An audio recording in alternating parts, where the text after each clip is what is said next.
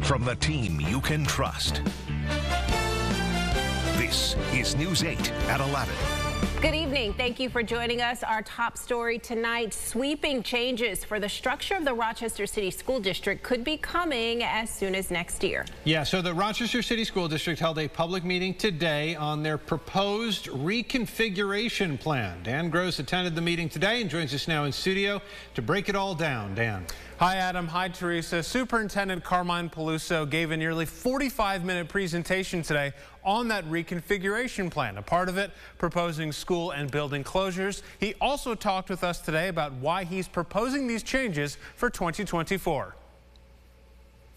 This proposed reconfiguration plan for the Rochester City School District follows their grade restructuring last year. At schools across the district, it's now pre-K through 6, 7 through 8, and 9 through 12. Now, this proposed plan, says Superintendent Carmine Peluso, is designed to streamline the district, better manage the geographic sprawl, get students in front of certified teachers, as well as dealing with a harsh reality, declining enrollment, and even a lower birth rate in the city. He says a focus on consolidating and making the best schools can help. Right? When you go to schools and see the schools that have been renovated, and then you offer high quality programming, you get extracurricular and arts, I think, once we start to do that, I think we can compete with anyone, and anyone will want to be in our schools. This plan revolves around proposed closing schools and buildings. Schools closed, right, but those buildings still will be in operation. A building closure is we don't no longer leave that building for students. The buildings of schools number 20, 29, 39, 44, and 106 would be closed. 20, 29, and 44 would be given back to the city. The school closures would include 6 elementary schools, 3 middle schools, and Franklin Upper School and Northeast College Prep.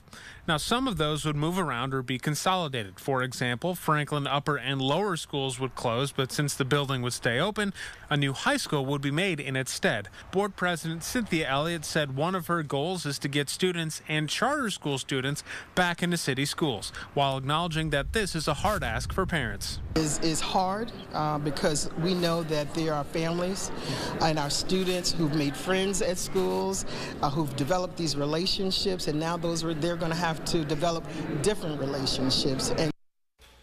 Now, Adam, going off of that, RCSD tells us today that parents and families are being notified of this proposal. Again, this is starting for next year. The notifications by robocall, text, and more. Now, coming up, they're going to have a number of what they call community conversations.